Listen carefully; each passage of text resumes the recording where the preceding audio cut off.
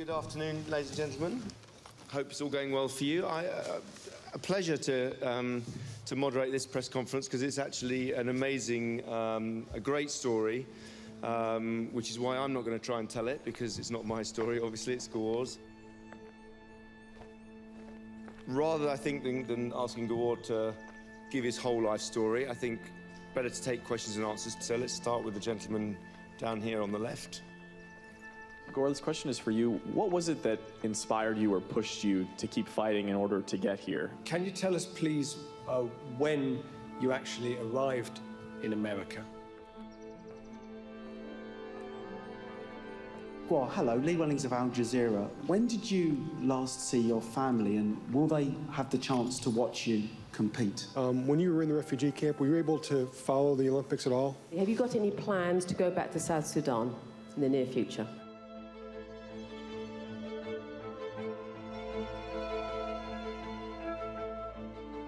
I wonder if you could tell us how your relationship with running has changed since your childhood and now that you're here in the Olympics running as a marathon runner.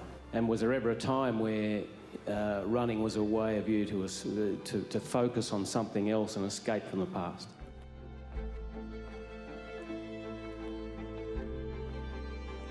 It's the final day of the London Olympics, and it begins with the men's marathon through the streets of central London.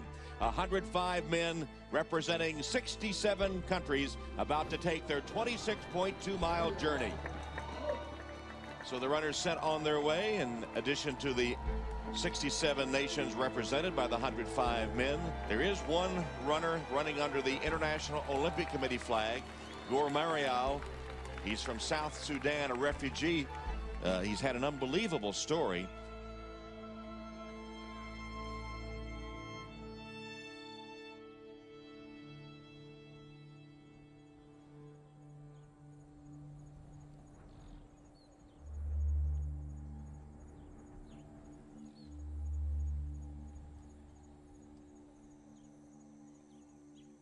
South Sudan as a region has been at war for over 50 years.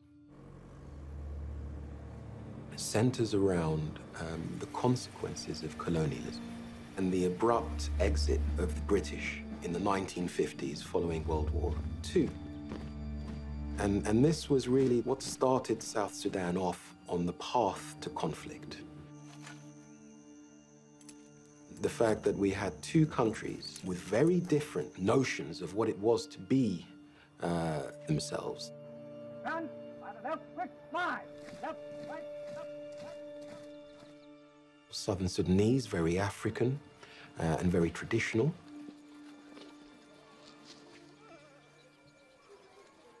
And the Northern Sudanese, an Arab-centric culture. An Islamic culture. There was a clash of civilizations, so to speak. Ethnic conflict and animosity, political manipulation, and a scramble for resources.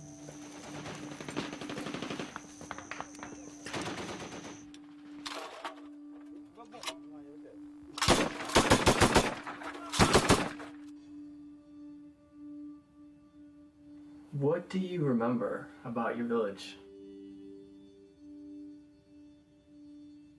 Oh, that's a good question.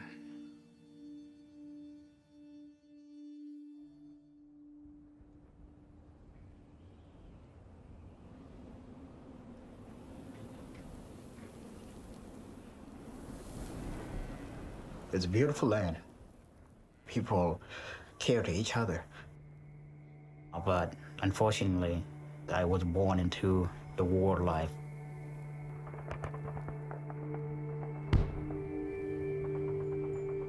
As a child, it's all about war, war, war.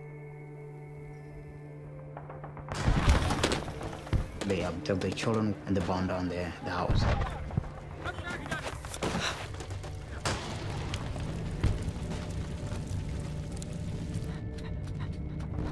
You see, you have to run to the bushes in order to hide.